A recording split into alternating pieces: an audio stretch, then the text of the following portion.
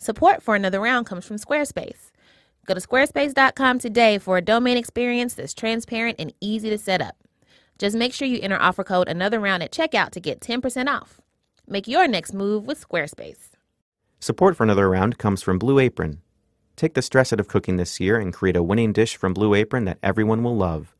Get $30 off your first meal with free shipping by going to blueapron.com/another. Hey, everybody, it's Tracy and Heben. Hi, friends. We are here to bring you an encore episode featuring our interview with the one and only amazing artist, Tatyana Fazlalizadeh, which is a very fun name to say. It is so beautiful. It's like, I feel like I'm singing when I say her name. Ooh, yes. Right? Give me that melody. Yeah, Fazlalizadeh. All right. So you know how lately we've been like, men are trash, burn it all down. More so than usual. Yes, Yes, absolutely. This conversation will speak to that part of your heart that is on fire. It sure will. With all the Harvey Weinstein shit, the Donald Trump shit, the rape culture shit, and all the general shit out there. Yes. General shit. He sounds like a terrible military guy. We just wanted to remind you that there are people who are out here fighting and resisting in so many ways. Tatyana is doing this via art. If you've been on Tumblr or if you've walked around Brooklyn, you may have seen some amazing wheat paste pieces that say things like, stop telling women to smile, women are not outside for your entertainment, and harassing women. Yes. And harassing women does not prove your masculinity. Hello. Wow. Absolutely. So women like her, artists like her are out here doing really, really hard, really amazing work. And this was a great conversation. I feel like now more than ever, like, just listen to women. Listen to women making art. Listen to women not making art. Listen to all the women's. And listen to the things that the art says. Literally, leave us alone. Stop telling women to smile. Stop acting like I owe you shit. Woo. This is a bit of a church episode, given the landscape. Woosah. Woo! Let's woosah together with Tatyana Fazlalizadeh. Yes. Hi, everyone. I'm Heben. I'm Tracy. And welcome to Another Round with Heben and Tracy. Yow! Oh, my God. You sound like the CSI. Not CSI. Where the guy puts on his glasses. The fucking sunglasses. Yeah. The show's about to start. I'm so sorry, y'all. Yeah. I'm not. What do we have this episode, Tracy? I am excited for everything that we have coming up. You know how you love to quiz me on white dudes' names, and I fail in front of all of America every time. Yes, all of America's listening. It's my turn to quiz you. Ooh. I'm so excited. We're going to quiz you on some Southern phrases. Oh, God, I'm nervous. You should be. What else is in this episode? Also, we have one of my favorite visual artists and a friend of mine, Miss Tatyana Fazlalizadeh, who is the creator of the Stop Telling Women to Smile Street Project, among other fantastic things. And we're also going to do a great kindness to the men out there by telling them what they are doing wrong. Again. So we're bringing back our segment, Men Gotta Do Better. Because y'all still got to do better. Let's start the show. Let's start the show.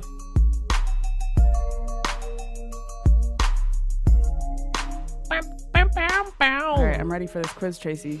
Oh, man, I'm excited. For the first time in Another Round history, I get to quiz Heben on something that she probably knows nothing about, maybe. I know nothing, so this is a good assumption. I feel like once per episode, somebody says a phrase, and you're like, what does that mean? Yeah, that describes my life. Yes. Also, with me coming from very, very country folks, especially my grandmother, she always had like these very colorful Southern expressions that she would say all the time, so much that I've picked up on them. And sometimes I'll say something super country and I won't realize it until somebody's like, wait, what does that mean? A pig in who? What happened? I mean, I'm used to these because like my mom is like the proverb queen. She'd be like, you know what the elephant says to the whatever, and be like, so that's why you should clean your room. Like, Mom, what? So I love it. I love those, but this is just like in a different language for me. Yes, it's going to be great. Southerners will read you to filth and it will sound like poetry. Yeah. So I'm so excited I love it already. to do this. So this game is called Guess the Southern Phrase. I just made up that title. I don't know. I'm going to give you some multiple choice questions. Mm-hmm. You pick the word that you believe completes the Southern phrase. Okay? Okay. When someone is really, really joyous, Oh my God. they are said to be happy as a pig in what? Heat, July, heaven, or slop? I don't even know how to start eliminating these. Gotta do it. Gotta work it out. I don't know. All animals in heat seem like they're happy, but they're not. Okay, is that your answer? I'm going to go with in heat. Wrong. Oh my God. I don't even know why I chose that by my own logic. No, I was like, the correct answer is slop. Okay. Happy as a That pig should have been in an easy one. I'm slop. sorry. I started with the easy one. We're going to turn it up. I feel like I may have said this to you the other day. When one is naked, like completely naked, they are said to be naked as a what? A jaybird, a piglet, a brand new badger, or a new day? A brand new badger? That came from your head. You did say this to me, and I've been paying attention. Damn it! Even though all birds are naked, it's naked as a jaybird. You're correct. Ding, ding, ding. Grumble, grumble, grumble. Okay, this is one of my favorite ones. Okay. When it's really, really, really hot outside, it is said to be hotter than a billy goat's ass in a blank patch. Oh my God. Is it pumpkin, pepper, chili, or potato? Why is a billy goat in any of this situation? Hey, man. Hey, they like to eat vegetables. Okay, I'm going to go with the heat vibes. So Okay. I'm going with either chili or pepper. Okay. I'm assuming like they want the most exaggerated version of this. I'm going to go with pepper. You're right. Yes! Look at at that you, process logic. of elimination. I learned from the other one where I didn't apply my own logic. Okay. Okay. When something really irritates you, you say, that really blanks my pickle. Is it tickles, pokes, dills, or bites?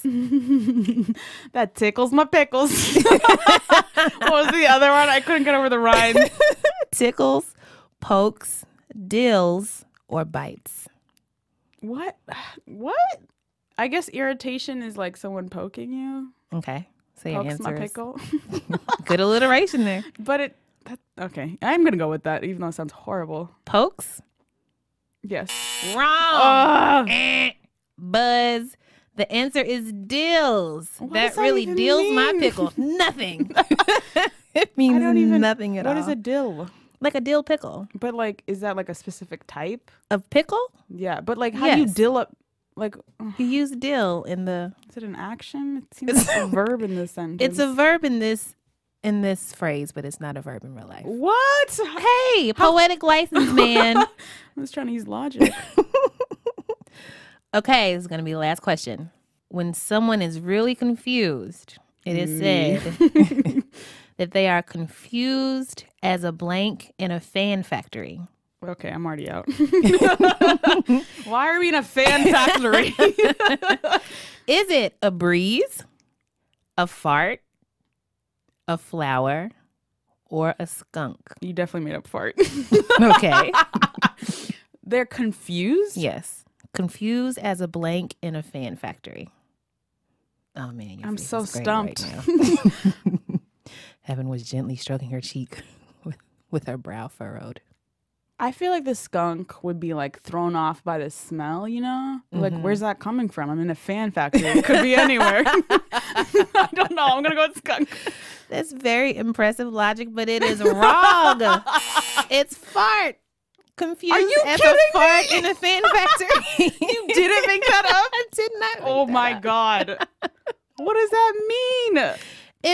Imagine a fart in a fan factory. It's like, whoa, where am I going? There's so many fans. I want to go this way, but I can't get over there. Oh my gosh. I can't follow this train of thought. I don't know what a fart is thinking. Yeah, you did okay. It's not bad.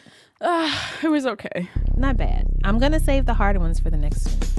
I won't be able to remember what the real phrase is and what are the ones you made up. So I'm going to be like, it's like a skunk in a fan factory. And no one will know what I'm talking about. I will do one somehow an Ethiopian version of this. Ethiopian proverbs. Ooh, I'm so excited. And like translate them all and yes, try to make it fun instead of like hearing my mom's voice Please telling me do. to clean my room.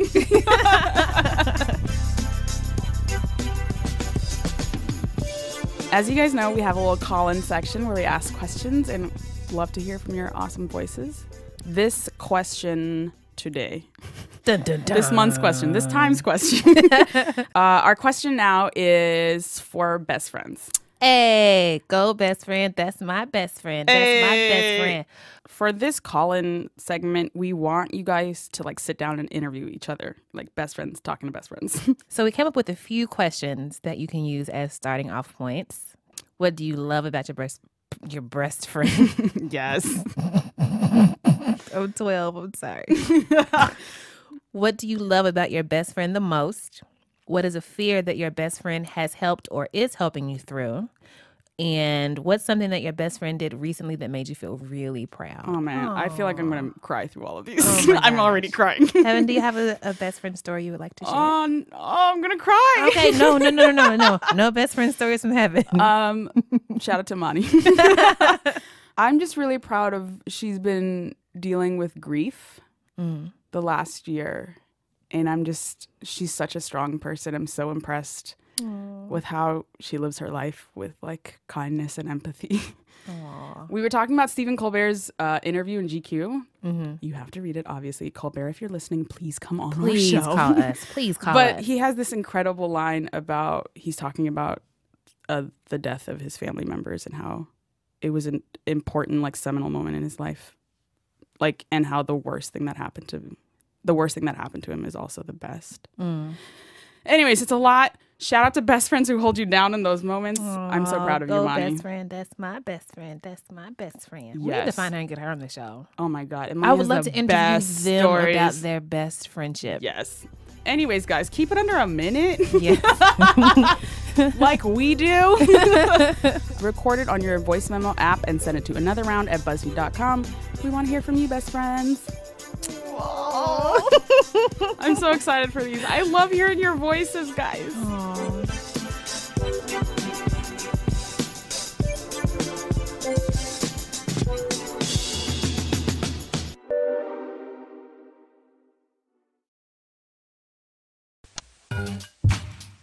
Support for Another Round comes from Squarespace. With Squarespace, you get a unique domain experience that's simple to set up and an all-in-one platform to help you create a beautiful, modern website that's nothing like those old dial-up websites. Remember that sound? To help quiz me on some other old school tech sounds, I have with me in the stew Tyler Sorensen of BuzzFeed's creative department. How you doing, Tyler? Doing well, Tracy. I've one sound for you. You might recognize this. Are you ready for it? I'm ready. I'm ready to win. Here it is. Oh, we're sorry. Your call cannot be completed as dialed. Yeah. Please check the number and try your call again. You ever get that message? Oh, man, I sure did. I gave that message a lot, too, back in the day. when you give somebody a fake phone number and then they try to call you, that's what they would hear. Get your unique domain today at squarespace.com. If you sign up for a year, the domain is free, and you can also save 10% off your first purchase with the offer code Another Round. Make your next move with Squarespace. Thanksgiving is a stressful time of year in the kitchen, and with everyone expected to bring a dish or two, the pressure is definitely on. Fortunately, Blue Apron has created special Thanksgiving side kits for just this reason. Here's why you should consider Blue Apron this year. Number 1, they are perfect for Friendsgiving. At your annual potluck, you can bring a winning dish from Blue Apron that everyone will love. Number 2, Blue Apron takes the stress out of cooking. In the weeks leading up to the holidays, you can finesse your cooking skills and gain culinary confidence, just in time for the most important meal of the year. Number 3, you'll spend less time at the grocery store. Skip the crazy crowds and long lines and let Blue Apron deliver its dynamic recipes and high-quality ingredients to you.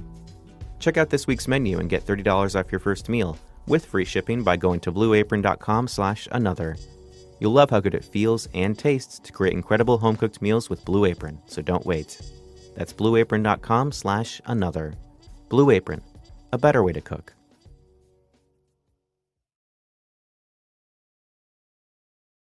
So we have a super, super special treat for our listeners today because we have in the studio the super talented artist and illustrator and the force behind the Stop Telling Women to Smile street art project, which you may have seen in your own neighborhoods, Miss Tatyana Fazlalizadeh. Hi, guys. Hey, girl. Welcome. Hey. Thank you for joining us. Yeah, for sure. I'm glad to be here. Awesome. So the first question that we ask all of our guests is, what do you do and why? Well, I am an artist.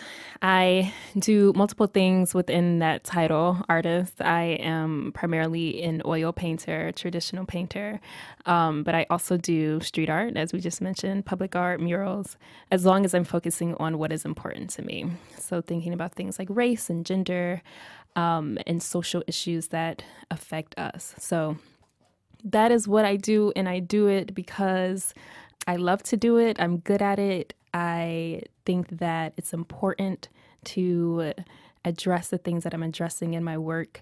And I think that it's important to use visual art, and my art in particular, to not just be aesthetically pleasing, but to also have some type of voice behind it. So awesome. I think you may be the first person that I can remember who has said because I'm good at it and their reason for Yes, what I slay. do. I love it. I love it. yeah. So I want to kind of introduce you to our listeners because you and I have known each other for like 1,000 years. We have. Which is crazy. I know. So just give us a little bit of background. Where are you from? How did you get into art? When did you know that this is the thing that you wanted to do like forever and for serious? Well, I am originally from Oklahoma City.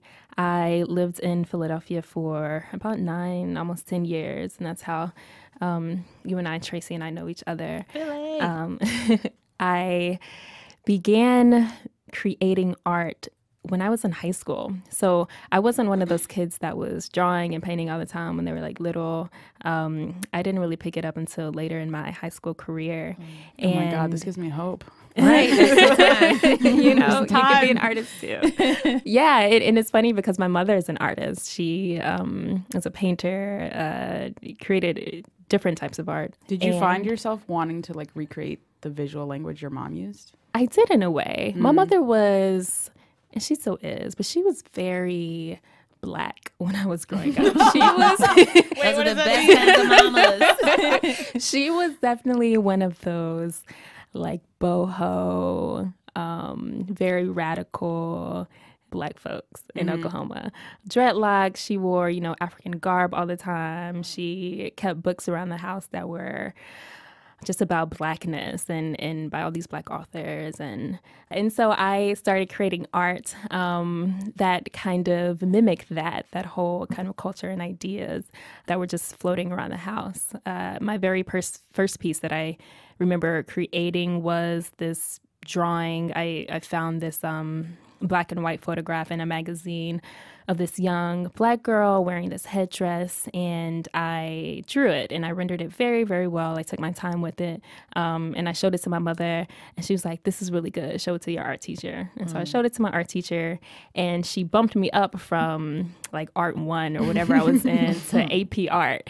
And so, and then she just put me in the corner and just let me do it. I know, right? They do. They do have AP Art. And so she just let me do whatever I wanted to do. I got to just kind of explore and expand what I already knew and grow from there. And then I decided I wanted to go to art school, and that was that. How do you feel about art school? I didn't mean to say it like that. I know. It's like, give me the juice, give me the tea. I actually enjoyed it. I mean, I enjoyed my school a lot for many reasons. I mean, it was interesting. I had some good experiences there. I had some bad experiences there. I, was usually, if I wasn't the only Black student in my class, I was definitely the only Black woman student in my class, which was something that did not go unnoticed for myself. I was creating very racially charged work. I mean, as much as it could be as like an 18, 19-year-old. You know what I mean? Like you're 18, you're 19, and you're like super Black and think you're super radical.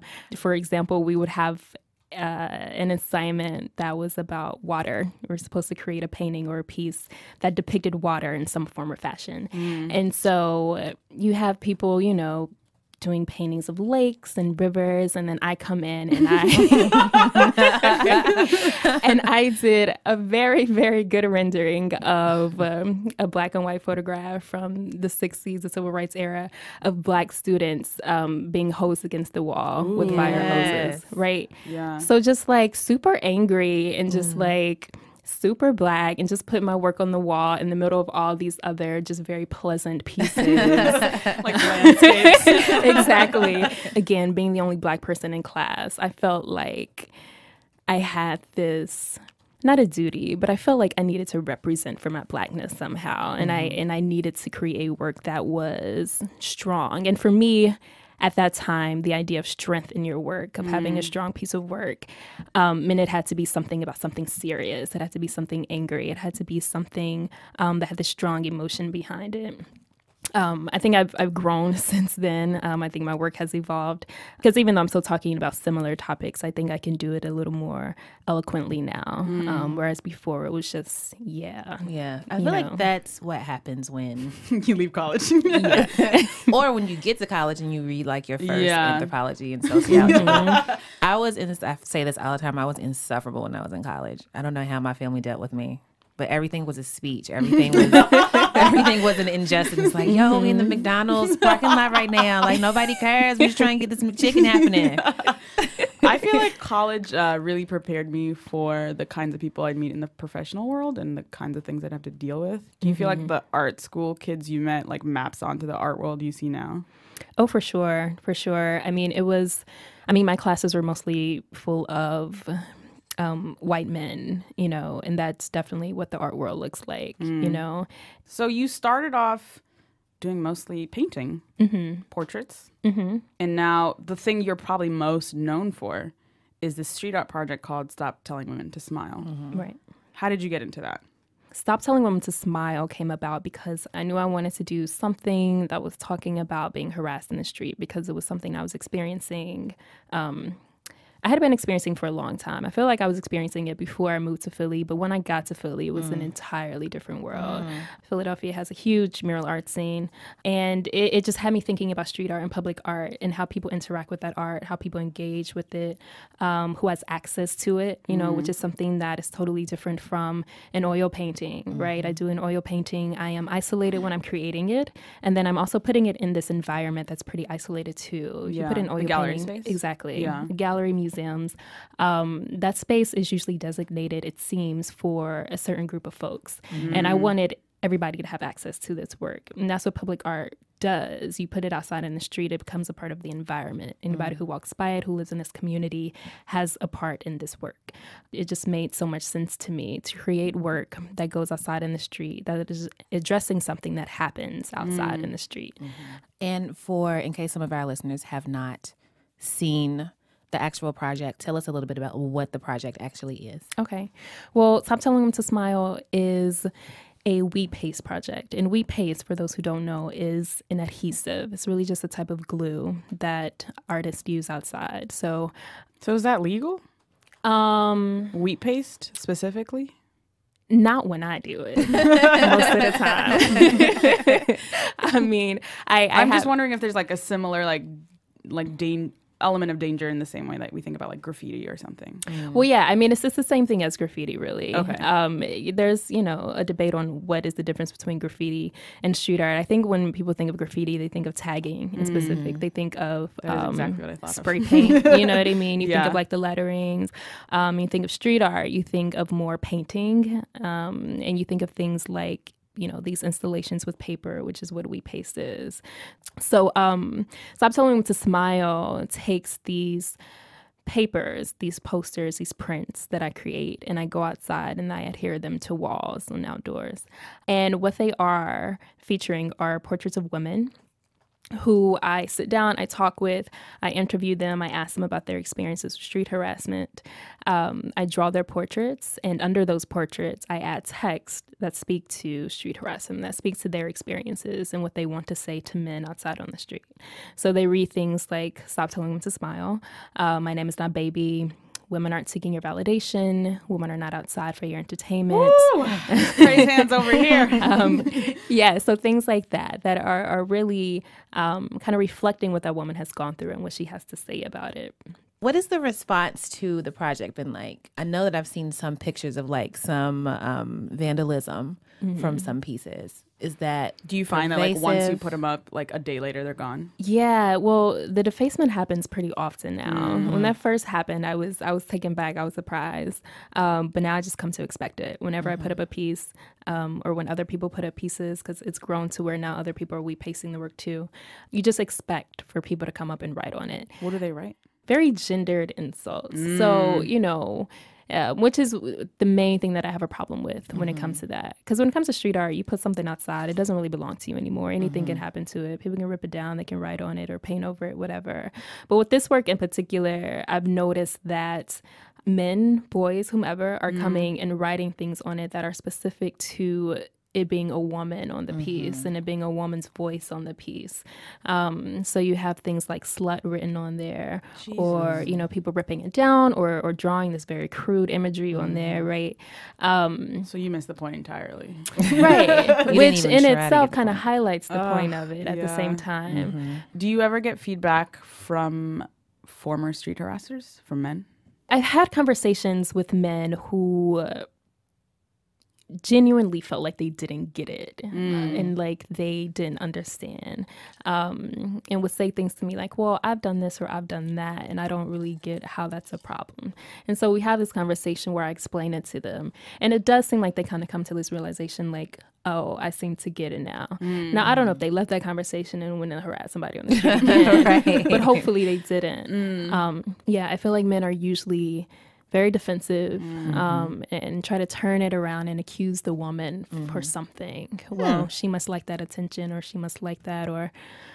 Sounds like when you try to talk to white people about race.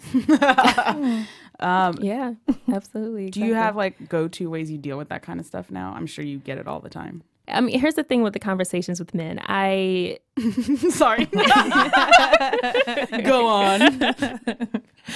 I think I've gotten to a point where I understand if I'm going to continue a conversation with you or not. If I explain to you what street harassment is and you say, I get it, I understand it, then we can continue on. But if you say to me, I get it, I understand it, and then you add a but, then I don't know if I can talk to you anymore after that. Right. Because we're clearly coming from two different worlds, two different foundations, and I can't change what you are thinking. You know what I mean?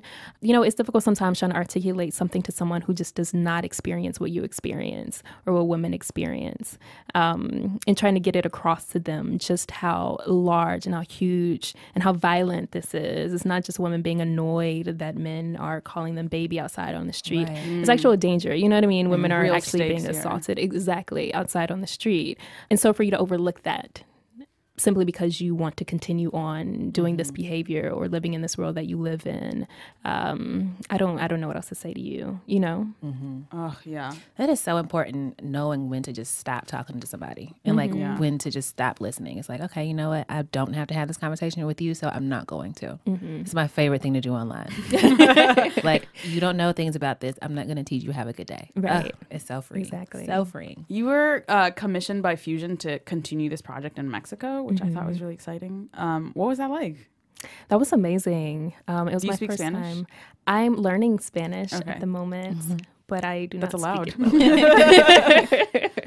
But at the time last year when we went, I didn't speak a word of Spanish, even though I took 7 years of it in middle school and high school. Same. What was I doing in class? Exactly. And so even though there was a language barrier there, we had a translator.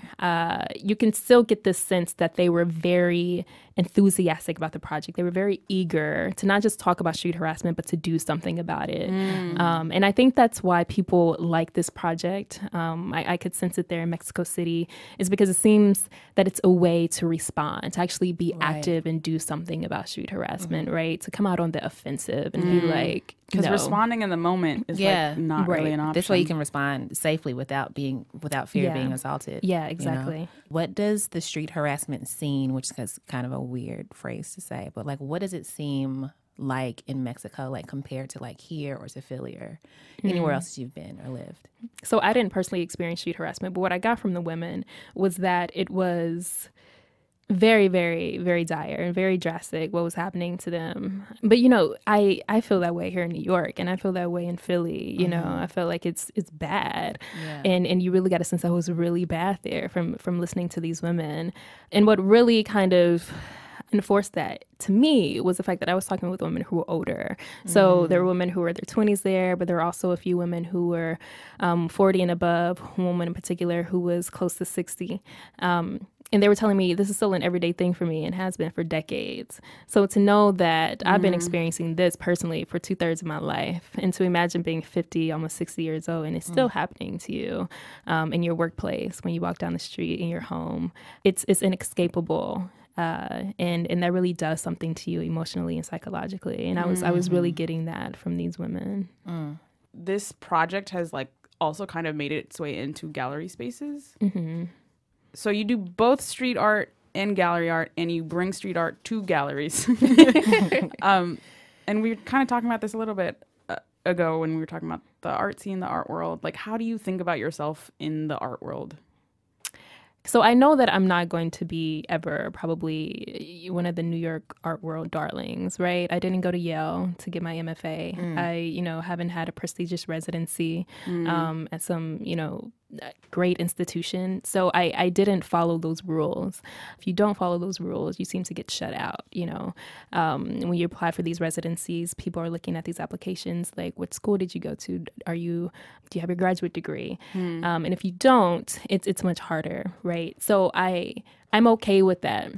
My work just kind of finds its place. That's so dope. Yeah. All the art that I've seen, like that reflects the Black Lives Matter movement, is mostly from visual artists.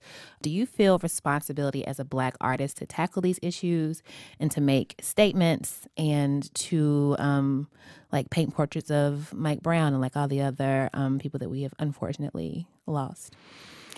I do feel that responsibility, and I don't like feeling that responsibility most of the time.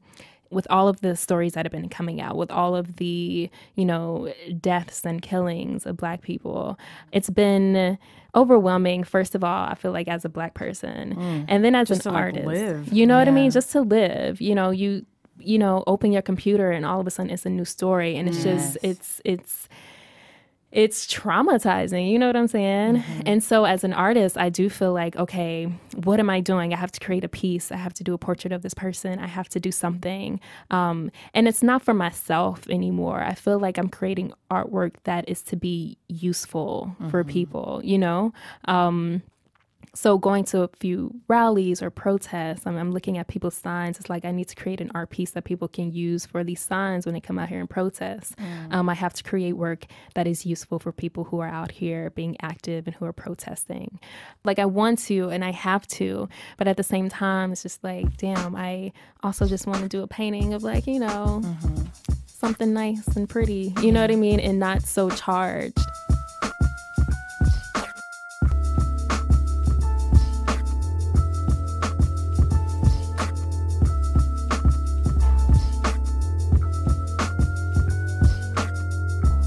This is our rapid fire, very random question round. Pew, pew, pew, pew, pew.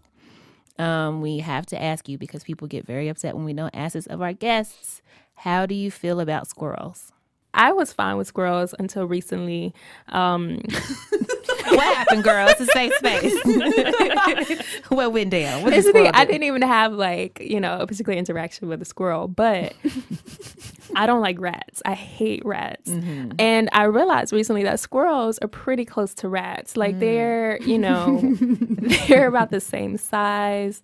They're about the same speed, it seems. And rats are pretty squirrely. Like they're like, I feel like I don't trust either or. And so squirrels have been, starting to remind me of rats recently.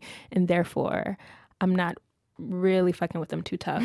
But I don't have like a huge problem with them. Okay. I mean, mistrust is a good reason to not fuck with something. Yeah. I feel it. What do you think is wrong with men? Big question. That's a huge question. What is one of the things? One of the things. There you go. I feel like men are not always aware of the privilege that they have as men, especially Black men. And not to like come speak on it. Not to come straight down on Black men, but No, I let's think talk about that, it for a second. because I think that Black men, you know, feel as though because they are under so much oppression that they can't be oppressive as well. And my glass is so empty right now. and and that's not true, right? And so it's difficult when you are riding for Black men and you feel like you're not getting that same thing back from them because they feel like they can't be oppressive towards you or that they aren't being oppressive towards you, even though they are. And so one thing that I think that all men, Black men included, could do better at is listening to women and just not talking, like listening to women, listening to them. Not talking, y'all. Did you hear that? And, you know, because you have to do that. You have to listen and love this listen answer. and believe, you know, and not be accusatory and but take a woman's voice and her story as being valid. And that's just it, you know, listen and believe what you hear, you know, don't question something. I love it. Thank you for joining us, Tatyana. Thank you so much. Tell folks where they can find you and your work. What are you working on now? What do you want to plug? What's up? Yeah, I am very accessible online. StopTellingTheSmile.com is the site for the project if anyone is interested in that. TLynFaz.com is my personal website with the rest of my work.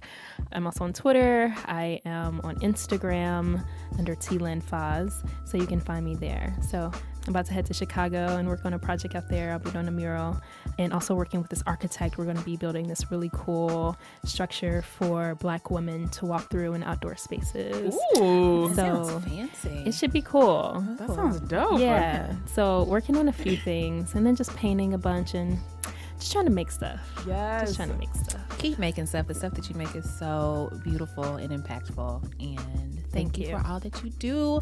Please come back and visit us. I would love to. Yay. Thank you, guys. Thank you.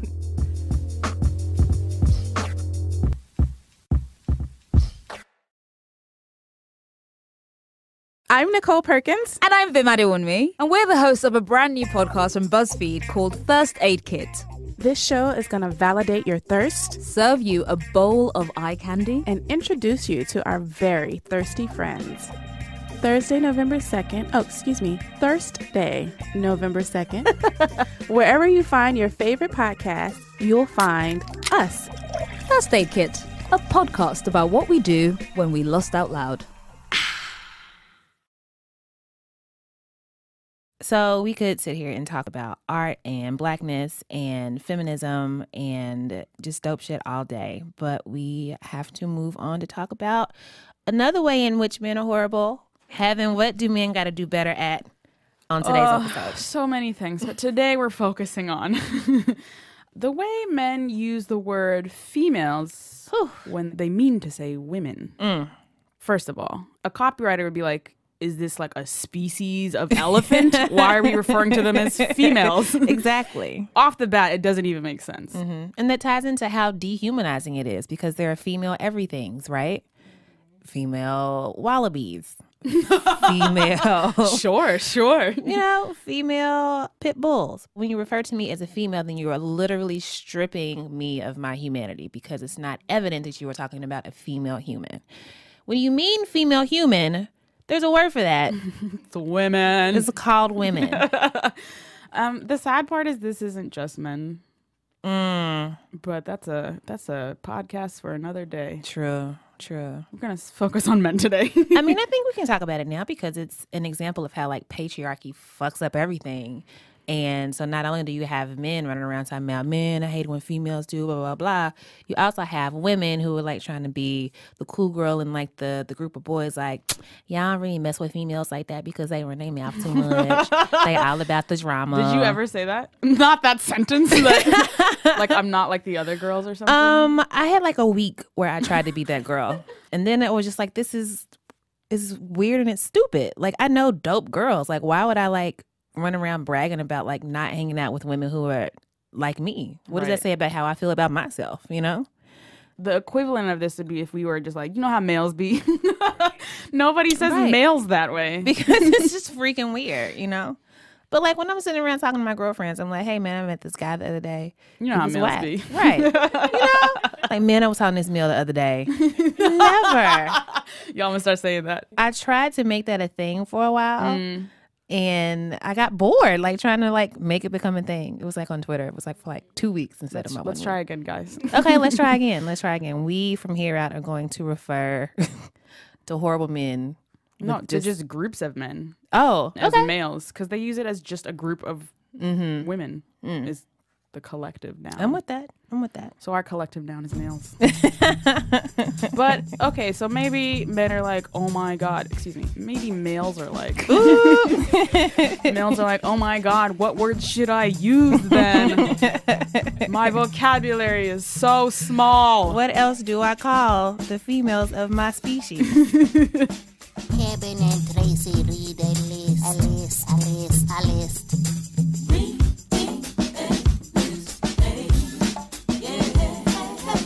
This is a list that Heben and I put together entitled 29 Things You Can Call Women Instead of Females. Because we really want you all to know that there are so many words in the English language. You do not have to marry yourself to females, especially because it's dumb and it's weird. Women, we mentioned that one. We did mention women. You can call us queens. I will accept dames. Goddesses is a good one. Dragon slayers. Sure, why not? Khaleesi, just a collective Khaleesi. Destiny's children. Your Highnesses. That's good. Blessed gladiators of the night. I would also answer to divine bodies of wisdom. I will answer to perfection Always. as a collective noun. I would also answer to sufferers of all bullshit. That's real. Architects of the cosmos. I was talking to a few architects of the cosmos the other day. Yes, I like the ring of that. Would also answer to the platonic ideal of forms. Yes. Gotta say, don't know what it means. Oh but my it god, sounds I snuck that in there. good. What does that mean?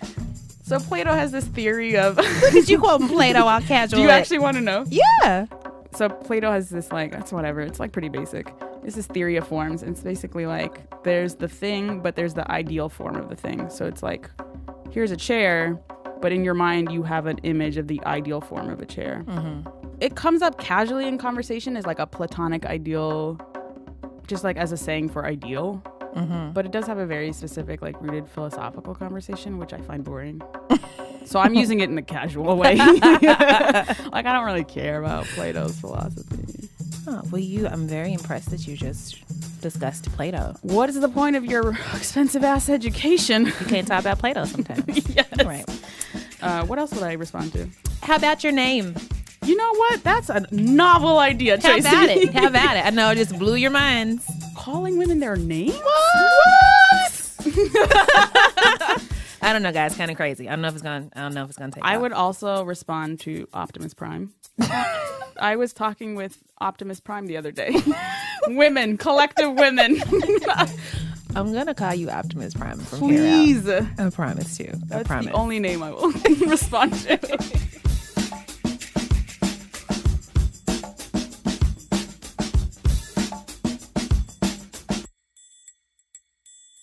All right, Heben, it's that time again. What time is it? Time to bat around. Who you batting around for this week? So I'm buying around for the Lion King 2 soundtrack. Which I play at least like once a week in my like workspace, and I think people think I'm just like bopping around to like Waka, and it's just like I love that Lion King 2 jams. Oh, so man. if you are a person who enjoys joy, you have already loved the Lion King 1 soundtrack. So I'm not going to talk about that. We Right. don't need to. If you don't have those bops in your life, like I don't know what kind of life you're living. Be prepared. That song single-handedly is probably responsible for my career. I listened to that like every day as a child. I'm not even joking. That's how I learned the phrase quid pro quo. Aw. Because Scar was like talking about killing someone. Yeah. To a bunch of children. Yeah. Disney's fucked up. Anyways, Lion King 2 slept on soundtrack. Agreed. Everyone always talks about the first one. You got the love songs like Can You Feel the Love Tonight, but like Upendi. Do you remember? In Upendi. Yes. Oh my that gosh, it was so beautiful. Thank you. In your panty, way down. In your panty, in your panty. And like Love Will Find a Way. These are like slept on jams. I can't say it any other way. And then it gets like really dramatic, like He's Not One of Us. I can still like see the entire animal kingdom shunning Kovu. Also, Kovu was hot. We can talk about that another day. Hey, hot cartoon characters. We can talk about that another day. Yes. But I just want to say, like, you know, maybe you're like, wow, I haven't thought about The Lion King 2 in a while. I just want to jog your memory. You should be listening to that every day at work, every day in your life. And we are one, you and I. My favorite song from that soundtrack, and I think it's because it's one of the only ones I can really remember well, is the one where they were kicking the one lion out of the group. And it was like the He's Not One of Us. Yeah. The entire animal kingdom. They would like, get the fuck out. It was so dramatic. Deception, disgrace. And it started off as like, like all the elephants are stomping. It's like, oh shit, what's about to happen? They called him all kind of names. He was an outcast. And then I think the ostriches in the background were like, disgrace. Oh man, that is a great song also to play at karaoke. If your karaoke place loves Lion King 2 like I do. Have you been at a karaoke place that plays this soundtrack? I've been to one. No way. Yes. Amazing. Shout out to that karaoke bar. But yeah, also we will never speak of Lion King 1.5. I just needed to say that on the record. That happened? We only acknowledge Lion King 1 and 2. Listen to both soundtracks. Get your life together. I'm going to Google 1.5 now. It's horrible. Don't even look at it. It's a disgrace to the Lion King. Clearly, you know the Lion King means a lot to me. I know you watched 1.5. I didn't even know that existed. It's just, it's such a betrayal of the integrity of the Lion King. Anyways, we don't need to go into all this. Who are you buying around for, Tracy? I also have a musical round today. Ooh. I want to buy a round for a song called A Toast to the People. And it was recorded by Gil Scott-Heron and Brian Jackson in 1976. So it's been a while. I love Gil Scott-Heron's music so much. He, if you're not familiar, was a spoken word poet and also a singer and musician back in the 70s. And a lot of his stuff, if not everything, was like really, really politically charged. And it's just amazing to kind of watch history happen when you listen to like one of his albums. You know, like he talks about the blighting of Detroit in one song. And then he also has some songs that are just like really happy and positive and uplifting. So one of the songs on this album is called A Toast to the People. And I listened to it for the first time in years a couple days ago. And so it was the first time since the Black Lives Matter movement happened and since Mike Brown was killed that I've heard this song, and it just resonates like so like it almost moved me to tears to listen to. You know there will be no more lynching and no more talk of class. My sons and my daughters won't die in the hourglass. A toast to David Walker. Brian Jackson has one of the most beautiful voices I've ever heard in my life. And it's just them for the most part and a piano and like a little bit of drum in the background. And it's mostly Brian Jackson singing. It's a toast to Black people who have been like oppressed and beaten up and mowed down in like the primes of their lives, and like mothers who have lost kids, fathers who have lost kids. And it's just like the lyrics just resonate so much with what's going on now. There is a line that says, "Ever since we came to this land, this country has ruled the day that we would stand as one and raise our voices and say, there won't be no more killing, there won't be no more talk of class. Your sons and your daughters won't die in the hourglass." And it's just like so perfect, you know? It's heavy because it's talking about some really heavy stuff. But by the end, it kind of like, it doesn't pick up tempo-wise, but like the mood of it sort of picks up. My beautiful black sister. There's another section towards the end where they name the names of a bunch of people that I don't know. And you could tell that they were like names of black people who had probably, I mean, to me it felt like they had probably like been victims of police brutality or just victims of a really unfair society. There are so many other Mike Browns. There are so many other Sandra Blands, you know, and like we don't know their names because there's so many of them, you know, like we can't keep everyone's names in our heads all the time.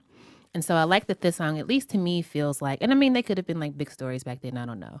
But at least to me feels like, you know, somebody's like, even the ones who passed quietly, like we know you, we see you, we feel that you're not here anymore. You know what I mean? I don't know. I mean, there's a lot of editorializing coming from me that may or may not be true. No, I feel like that's in the spirit of the song. And also this song made me think about Janelle Monáe and Wonderland's song, Hell You Talking About? Which is them just like screaming and repeating the names of like the movement, like Mike Brown and Sandra Bland, just over and over again and insisting that their names be said and be heard. And it's both kind of inspiring and really sad to see this repeated in music so far apart, like 30 some odd years apart.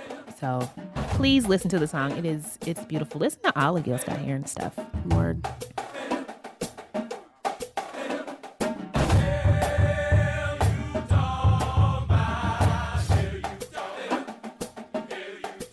So, kind of a heavy note to end on, but let's lighten it up a little bit. I think you guys are great. I love what you're doing with your hair.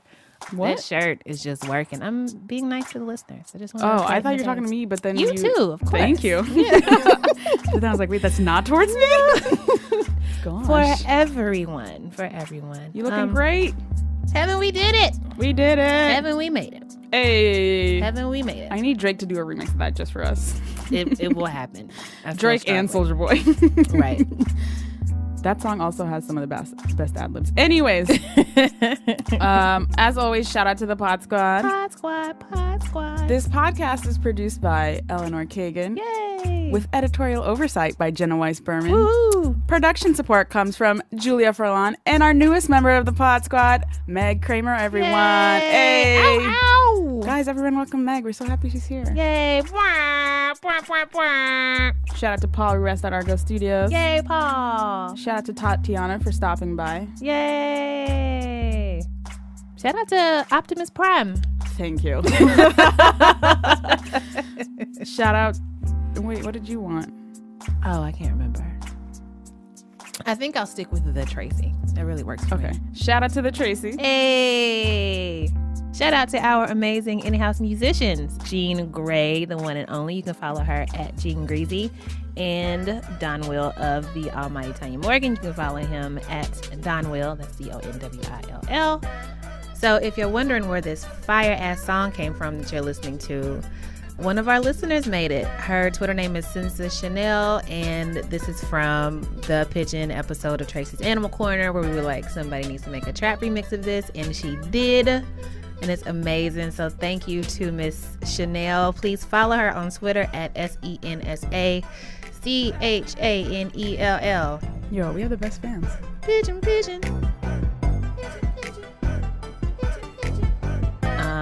Drink some water. Do some stretching. I don't think we stretch enough as a people. Word. Take your meds. Drink Eat some water. cheese, maybe. Cheese is delicious. Eat a croissant. And can you put cheese on the croissant? Eat a bagel. A biscuit. A biscuit. Yes. We Eat a can settle on biscuits. biscuit. And come back next week. We will miss you so much. As always, you can find us at Heben Rants. Heben like the noun. Rants like the verb. And you can find me at Brogy McPoverty. Hit us up at Another Round on Twitter, Another Round on Facebook. And if you like the show, please rate us on iTunes. Leave a little review. Yes. That and means email a lot us. to us. Yes. Email us as well. AnotherRound@BuzzFeed.com. This round of credits has been tough. Yeah, this is tougher than the whole show. But I think we did it. I think that's the end. And thanks for listening, y'all. We love you.